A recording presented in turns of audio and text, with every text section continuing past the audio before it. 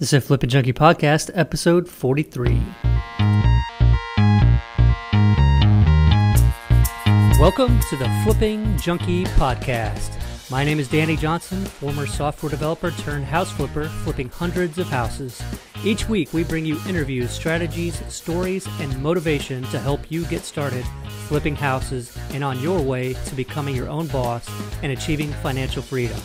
Thanks for spending time with me today. Now let's get to it.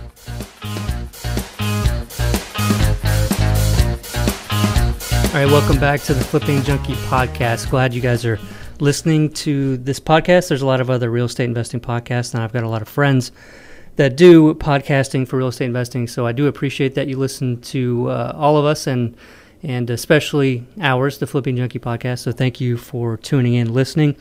We're right in the middle of a series of podcast episodes. It's probably going to span about a year where we're basically giving you a real estate investing, a house flipping course through podcast over the year once every week.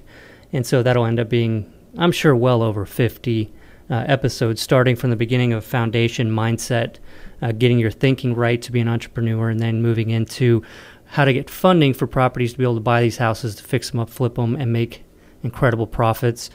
And then now we're moving into where we're talking about marketing. We've had a couple episodes about direct mail. And in the last episode, I did mention that this one would be an episode with Tom Krall about the best list to get for your direct mail. And I apologize, but that's going to be put off for a couple episodes because of a timing conflict, so a scheduling conflict. So we're going to move that. So sorry if you expected that today, but that'll be in a couple episodes. What I wanted to talk about today is driving for dollars, and this is what Melissa and I started with. 13 years ago. It's the first thing that we went out and started doing. And I have to tell you, I really enjoy doing it, and I still, to this day, enjoy doing it because it's relaxing, and I feel like I'm, out really, seeing what the neighborhoods are like, seeing what the market is like, beating the street, and just getting out there and seeing what's going on. And it's good to know your market. It's good to have that good of a understanding, and from being out there and driving around, see which neighborhoods are being rehabbed, which neighborhoods still have a lot of houses that need repair but have quick turnaround, quick short days on market where houses are selling fast. I mean, those are awesome neighborhoods to get into because there's a lot of housing stock in there that needs repairs that you can target and you can buy and then be able to sell quickly, and it's just the perfect thing. So getting out there and seeing what's happening, you can read charts and spreadsheets all day long, but that to me is not, I just can't do that kind of thing. I'm not that type of person. I'd rather be out driving around looking at this stuff, seeing what's going on. So I don't know, driving for dollars has always been a great thing for me and Melissa and what we've done in our business, and our first deals were from driving for dollars. So I think it's still a very viable way to find great deals in 2016 and beyond. And so this is Driving for Dollars in 2016 is what we're going to be talking about. Before I get into the episode, I wanted to quickly talk about Lead Propeller websites. We've got a lot of cool things coming up with Lead Propeller websites, some advances, and how things change pretty quickly on the internet, and we stay on top of that. And that's one of the benefits of having a service like Lead Propeller for your real estate investor website, is that we do stay on top of what's happening and keeping with the changes so that you can rank well in the search engines and get great deals, great leads to your website so that you can flip them. And I wanted to quickly talk about, because there's I hear other people that say that they're investors and offer software and websites and things like that, but when you look at sort of the background, it's not really active investors. It's the people, that have flipped some houses in the past, several years ago, or bought a rental property and consider that real estate investing. And, the real problem with that, and the real issue there, is that you're sort of missing out on all the experience that active flippers have with working with motivated sellers and understanding their point of view and what they're looking for and how to work with them. And so that's sort of the benefit that you get from active flippers that provide that sort of information, because it's a working knowledge. It's knowledge gained through experience, and it's really priceless. I mean, there's so much insight to be had when you work with people like that. So Just want to mention that as a part of, a benefit of really working with us and Lead Propeller and REI Mobile. One example of that, just to make the point a little bit more clear, is with internet marketing, there's a lot of studies out there, a lot of different information that you can find, and it's kind of hard to know what's right and what's wrong and what would work in our industry and what wouldn't. And so the problem is I see a lot of times that some of the information out there gets used and it's shown to work in a certain industry, and then that's just transferred over automatically, assuming it would work for real estate and for marketing and motivated sellers, and it's just not good advice. So one key thing with that is sort of like if you look at conversion rate testing, so you want your website to convert better, so more of the traffic that comes actually fills out the form and submits it to you, so you have the lead.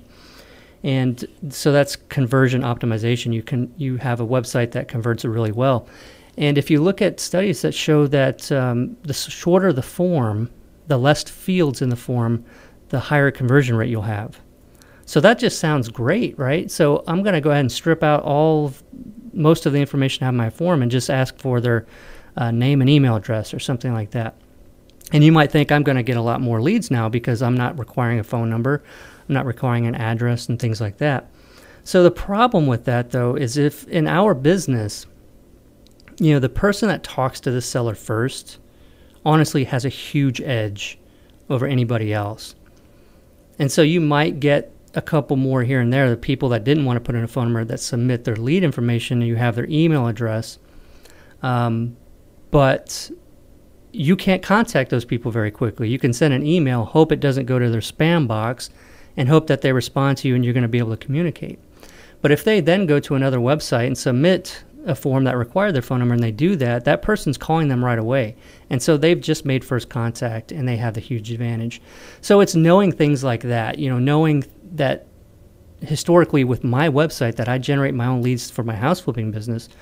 And whenever I don't get a phone number, I'm losing out because it makes it really hard to get in touch with those people because they're not responding to email, or the email might be going to their spam folder. You could have all of those issues that you don't control.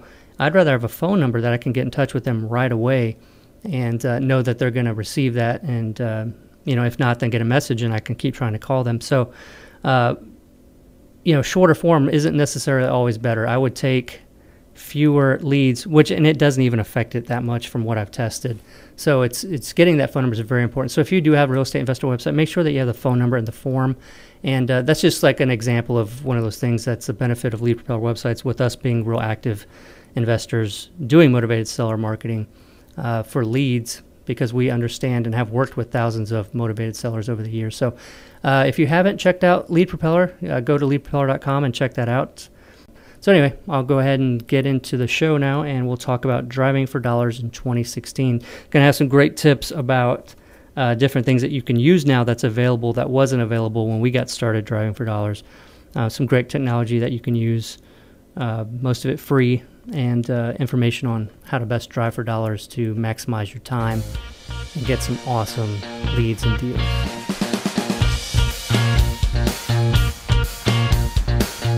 All right, here we are driving for dollars in 2016. It's crazy. It's already 2016.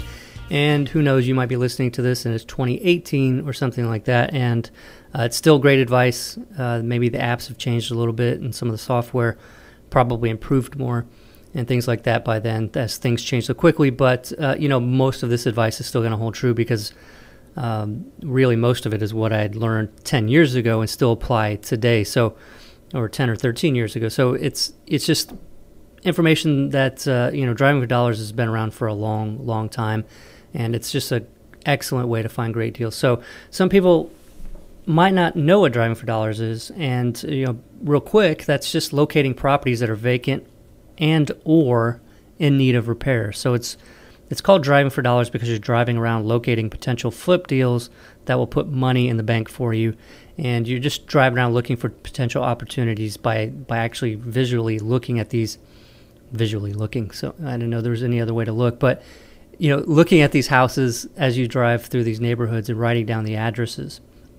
And then the thing is to find the owners through tax assessor websites and other means, and direct mailing them or calling them and trying to see if they'd like to get an offer to buy the house, because it's likely vacant, or likely in a situation where the seller just the house has so much deferred maintenance that they can't afford to fix it up, and there might be some other issues situations that they're facing that has caused those problems, and might put them in a position where they'd be interested in getting a cash offer from you to buy the house. So that's what driving for dollars is.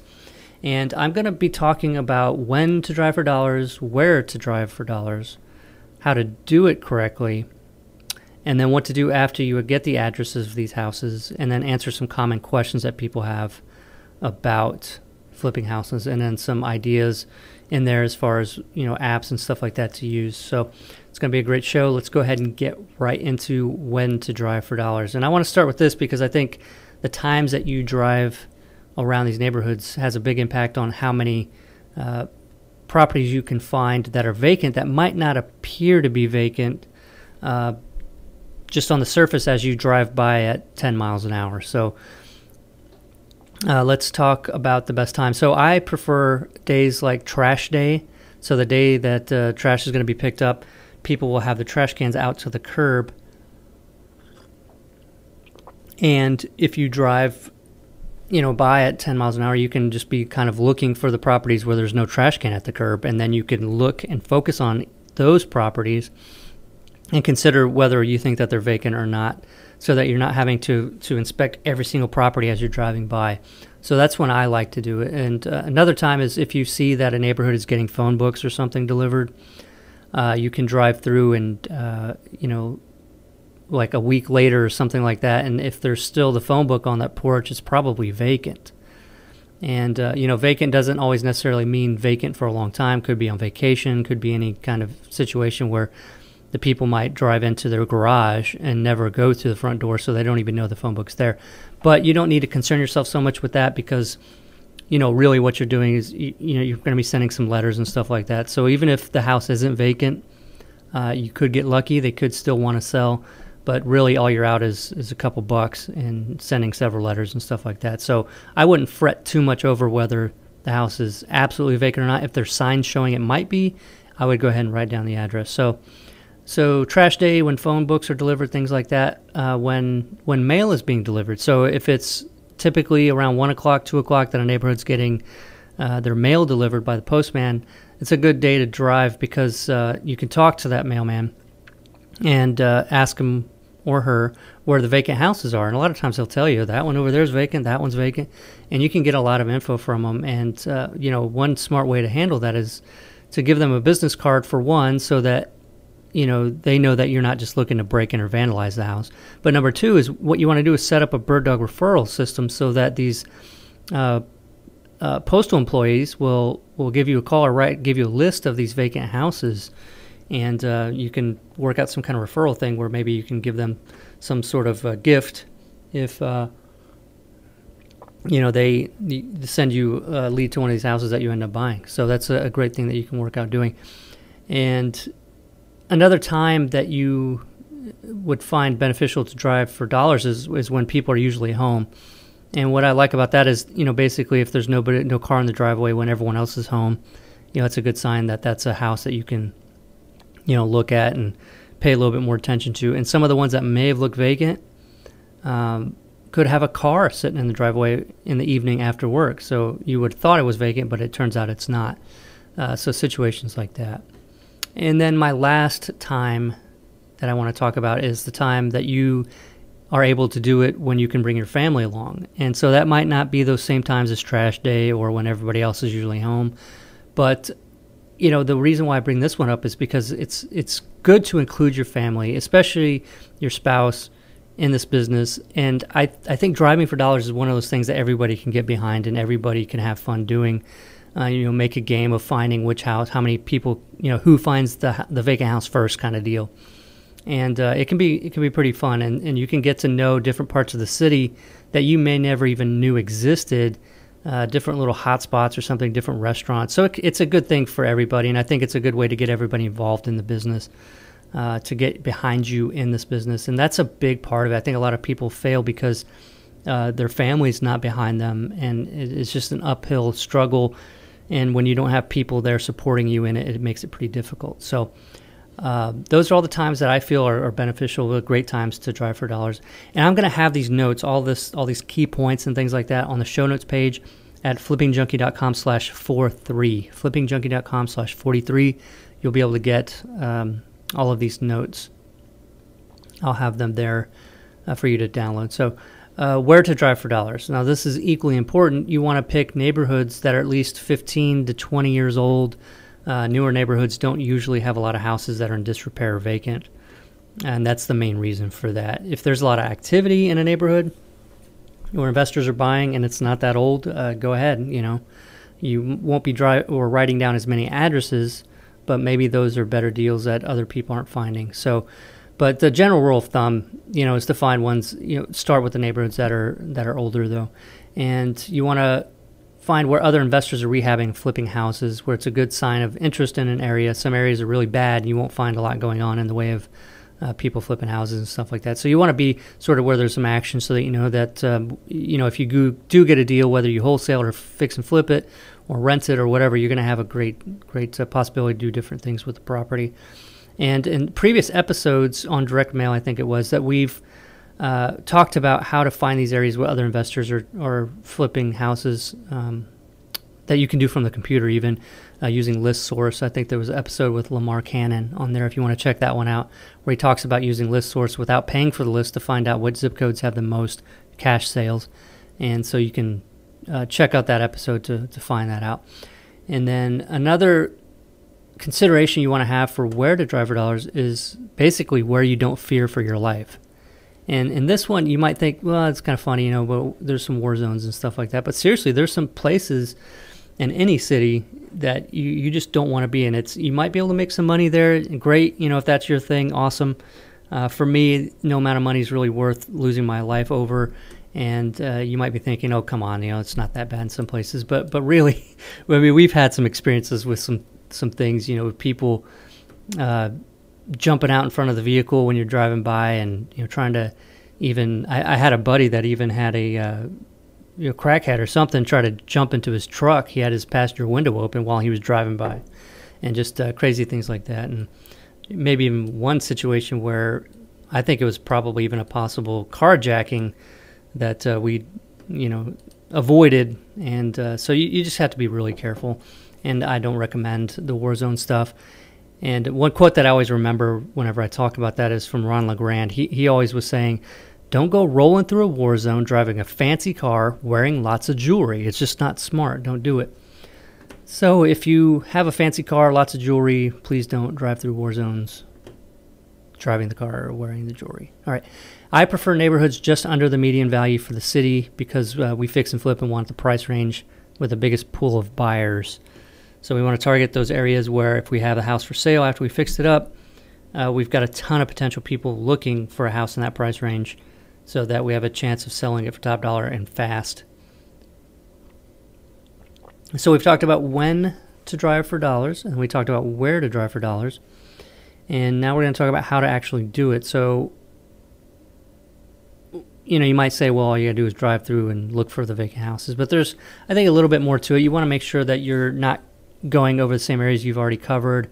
And some neighborhoods, most neighborhoods are not grids anymore, not grid streets. So it's kind of hard to know whether you've covered every street in that neighborhood. And you really don't want to miss pockets, because other investors that are driving dollars might be missing those pockets as well. And so you want to make sure that you cover every little nook and cranny.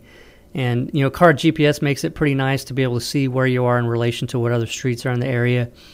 And then, one thing that's come up recently that you can use is an app for your phone or iPad. Just do a search for route tracker.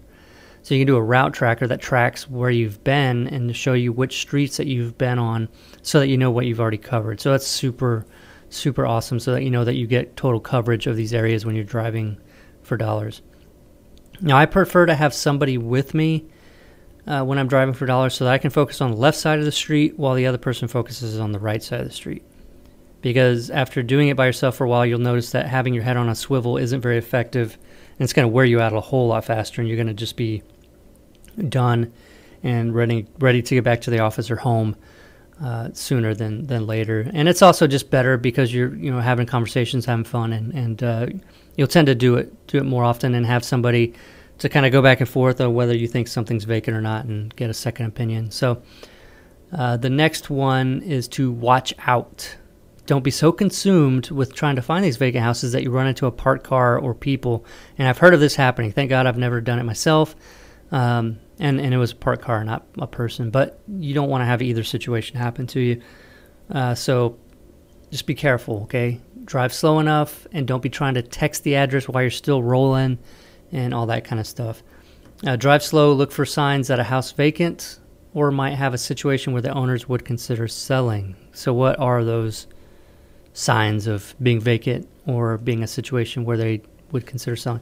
So neglect. Grass is overgrown, trees have never been trimmed, broken windows, trash in the yard, etc., etc. Just a general look of neglect. And after driving for dollars for a while, you'll notice what those are. It's just super obvious. Everybody else's yard's cut, and then this one has 2-foot tall grass. Newspaper, door hangers, or other solicitations piled up on the porch. That's usually a giveaway as well. It's just amazing. You'll see how much actual marketing is done that way whenever you see some of these houses that have been vacant for months. I mean, it's just amazing how much stuff accumulates. Another thing is missing or tagged electric meters. So if you can see the meter on the house, a lot of times with vacant ones in certain places, they'll just take the whole can so that people won't be stealing electricity or something. But other times they'll tag them with like a red tag or something. You'll have to find out what your city or town or area uses to mark or show that there's no power to a property. And because no power, nobody's likely living there if there's no power. And even if somebody is living there and there's no power, it's probably a horrible situation and one where they would likely be interested in getting cash. So, and then also like peeling paint, rotted wood, boarded up windows, vandalism, stuff like that. Anything to the extent to be something that's been neglected for a couple years or so without taking care of the property is a sign that something's happened in somebody's life, and they might be interested in you helping them out by giving them a cash offer so they can move into a nicer home or something. So what you do when you find these addresses is write down the addresses on a pad of paper. It's the old school way. You can use your phone to record a voice memo, which is a little bit safer. Or you can use an app like HomeSnap. That's HOMESNAP.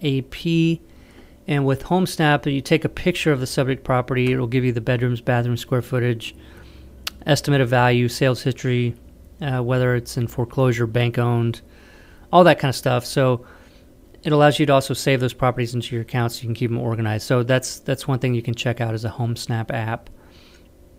And then what do you do after you get these addresses? So once you compile these addresses, once you have a list of them, you're going to need to find who owns that house. And the most common way is to check the tax assessor for the county or parish or whatever you call it and where you are. Find their website. Most of them are all online these days. You can do a search by property address, and it'll give you the address of where the tax bill is being sent, and that's typically almost always the owner. And when you do that, sometimes you're going to notice that the tax bill address is the same as the property address. And you're going to say, well, it's obviously vacant. How come, the tax bill is going to the vacant house? Well, a lot of times there'll be forwarding, mail forwarding, and sometimes there just won't. Something will have happened. Nobody will have done forwarding, and you'll need to find those people. And to me, that's sort of gold, getting those letters back. So you want to mail anyway, even if that address is the same and it's obviously vacant. Mail it to that address anyway, first class. The letter's either going to get forwarded or it's going to get returned to you with the forwarding address or letting you know that it's just vacant or something. And when you get those, you know that those are ones to focus on with a little bit more effort. And you can find people all kinds of ways these days. I mean, it's not really that hard. You can use social media, look for their names and location. Websites like whitepages.com.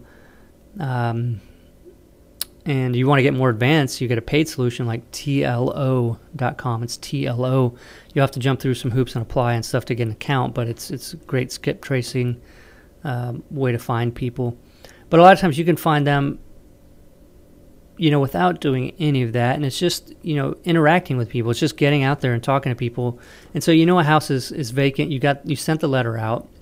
It didn't get forwarded. It got kicked back to you, says the house is vacant. So what you can do is you can drive over to that property, go to the neighbors' houses, and ask them. Just say, hey, look, I noticed this house is vacant. I tried to mail them a letter. It got bounced back.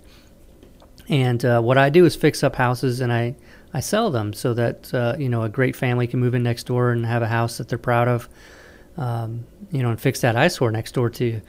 And just, see if you can find out what the situation is, who the homeowner is, and if they have any contact information for them. And a lot of times they do. And so it's just a matter of taking time to get out there and do that, or hire somebody else to do it. So don't just throw those away. Don't just send them out and get them sent back to you and throw them in the trash can. All right, so some common questions that people have about driving for dollars. What if a house looks like it needs lots of repairs, but it has a car in the driveway? Would you write that down? Is that one thing that you would consider sending a letter to? Cars in the driveway, it might not be vacant. They could be living there, whatever the situation is. So the car could be sitting there because the owner's deceased. It might have been sitting there for a while. Could be any number of things, but don't get too concerned about all of it. The level of disrepair is enough to warrant me mailing letters to them to see if they're interested in selling. How many addresses, on to the next question now. How many addresses would be considered typical for a good investment area? And now this is a question about how many should you expect to get as you drive these areas. And, if you're not getting numbers like this, it might just be the area. Maybe pick an area that's a little bit older or something. But I'd say that about 20 or 30 addresses, somewhere in there, 20 to 30 addresses per hour is a good haul for a typical neighborhood for flipping. If you're targeting more rental type areas, places that are a little bit more on the scale of working class down to war zone, there's a big spread in between there. It's not just from there to there, but you should be seeing more around 40 to 50 addresses per hour in some of those neighborhoods where you have boarded up houses. So you can gather a list pretty quick, by doing this of these prime opportunities. And if you look at direct mail, if you're sending out some sort of blanket thing, or even just to absentees, you don't know what shape those houses are in. You don't know if they just rented it to somebody or they've been renting it to somebody for 30 years and have no interest at all in selling the place. But when you see these houses like this that are in disrepair or vacant, it's a lot more likely that if you do get the call, it's going to be a good call, or that you send them out. You should have a higher return, a higher response rate for your mailings by doing driving for dollars. So the next question, what if I can't find the address for the house? Sometimes you'll plug them into the website for the tax assessor, and it won't find anybody. It won't find any address. You might have the wrong address, so try maybe adding two, because it's usually odd and even on one side of the street. So try adding 2 or subtracting 2 from the number that you have. If you're driving and you can't see the address of the house, like the numbers aren't on the house, you don't know what the address is, just look at the neighbor's house and look at the neighbor on the other side, and then put it somewhere in the middle and mark it that you guessed it, because you might have to do some adding and subtracting of 2 to find the actual property. So how often should you drive the same area? So I'd say every year you should be sufficient to drive to discover new vacants and to find out whether old ones are still vacant. Because after you hit an area several times over the years, you'll start to see the property that's like one that you've seen several times. It still looks horrible, and you're going to want to spend more time and more money to skip trace or do something to find that owner of that property. To keep track of all of it, I print out a map from Google Maps of the areas that I'm driving, and I just circle and outline that day where I drove, and then I mark on that inside of there, I put the date. So I know when the last time I drove each of those areas, and to know which areas you drove, because you could get busy and 2 months later you haven't driven for dollars at all again, and you kind of forget where you've already been. So always keep track of that stuff. It doesn't take long to do it. Is there anything else I can do if it's obvious that the house is vacant, but they're not responding to my letters? So let's say that there's a house that you found, and it's definitely vacant. I mean, like the door's wide open, there's broken windows, all kinds of things showing that like nobody is living there. And you're sending letters, but they're not responding to you. And, I've already answered this. Basically, you go talk to the neighbors, because they've got a house that's next door. It's an eyesore, obviously vacant, and try to find the whereabouts of the owners. And with technology these days, with Google Maps and with their what's it called, the the map view where you can actually like walk down the street. So you can hire somebody to drive for dollars virtually for you.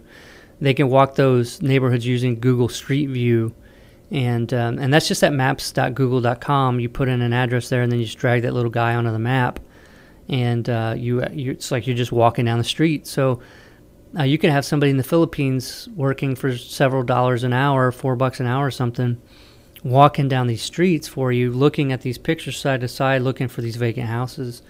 And obviously there's going to be some missed properties, some properties that are included that aren't very good candidates. But if your time's super valuable, and it should be, you should give that a try or consider doing something like that.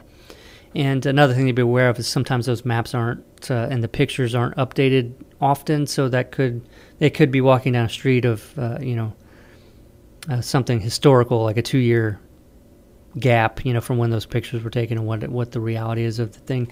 So you might want to check first to make sure that the pictures of the areas of where you're going to have them do this have been updated at least within the last several months or 6 months or something.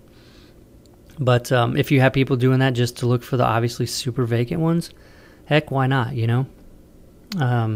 could be a little bit more strict. Your criteria for the properties they're sending to you could be a lot more strict, so that you're only finding those really horrible, hideous ones. So awesome tip there. And with that technology, they're doing that on the computer. They can grab a screen grab of each of the ones that they are submitting to you. So not only do you have the address, but you have a picture of them as well. Can be very, very helpful. And of course, you can always outsource to college kids or somebody to do this for you in your area. Actually get out there and drive around and do that. So that's driving for dollars. And we're going to be covering what to mail people for different lists, including Drive for Dollars, in these other episodes where we're talking with people about doing direct mail, because that's what most of the highly successful investors, that's where they get a lot of their deals, is from doing that. So hope you guys enjoyed this episode and got a lot out of it. Driving for Dollars has found us some awesome deals, including some of our first ones. And even to this day, we still are getting deals and buying houses from houses that we saw where we were driving around. So definitely doable, still works very well, and works for people that are working with a budget. If you're just getting started in this and you don't have a huge budget to spend on blanketing stuff with direct mail, Driving for Dollars, I think, is a great way to get started, because the properties that you're mailing about have definite signs of neglect and signs of situations that the homeowners are facing